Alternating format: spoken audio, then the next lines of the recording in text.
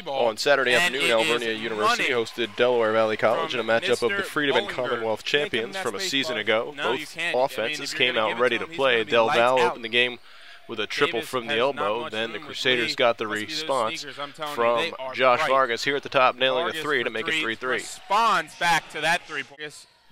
Alvernia senior Brian Nerney had a monster game. Here the reverse layup puts the Crusaders up 6-3. Excellent play by Nerney, taking it up back off the double, let Beckett take it. Later in the half, the Crusaders worked the two-man game with Cory Boone on the block and Stephen Thompson out at the arc.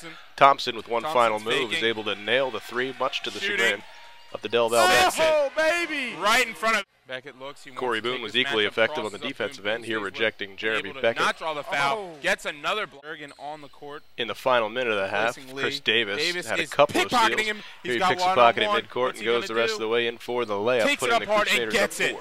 Nice play. Finding Donovan down. Boone had another rejection for Beckett in the second half. He finished the night with 5 blocks. The Aggies cut the gap to 1 early in the second half. Here on the break, the Crusaders are going to get another bucket from Nerney as they open up a 10-point lead with an 11-2 and now he shoots for the N1. He's got this one-on-one. Later in the second, Chris Davis goes around the high screen and slashes to the hole for 2 of his 7 points. He also finished with 3 assists. 1 assist on this play as the Crusaders were able to close out the Aggies in style with the alley-oop to Nerney.